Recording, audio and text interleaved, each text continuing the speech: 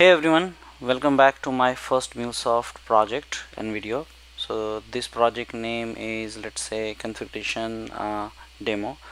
So as name suggests, what I'm going to do is I will show how Mulesoft project can be created, and it should be using a property file so that we will avoid some hard coding. So I just grab a listener so that this project will listen a request, and let's say display name is get index and path is let's say index.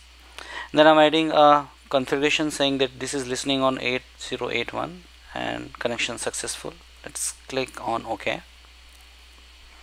Now let's set up some dummy payload so that we will get some response in Postman. So I'm saying value as just hello world from something like just a dummy payload as name.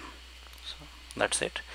So right click, run project right from Eclipse, which is nothing but Anypoint Studio, and if everything goes fine, our build would be successful. So it seems our build is successful and we have index listening on port 8081.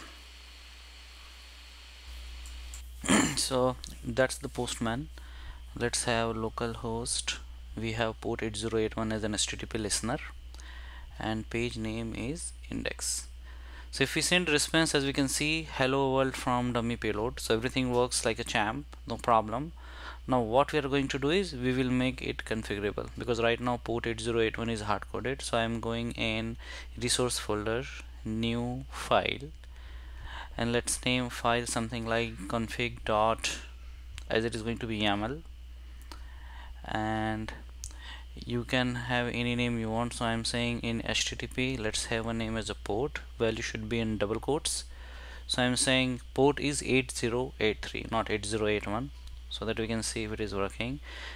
Then new configuration file, let's name is global, and in the global, go in the global elements tab, create global configuration and select properties, configuration property, and select the config file YAML we just created.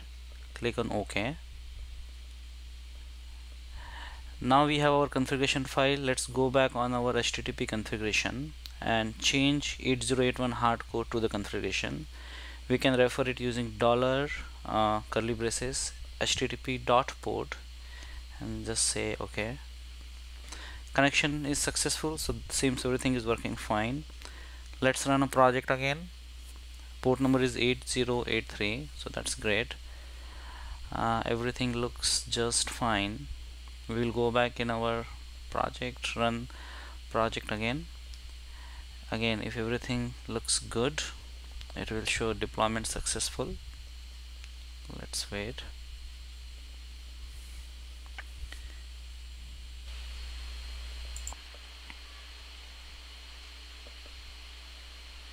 So everything looks good, it's deployed. Index still page is index, but port is different. So if you send an old 8081, it is giving an error. Change it to 83 and successful. Hope you learned something new. Please subscribe to my channel. Thank you.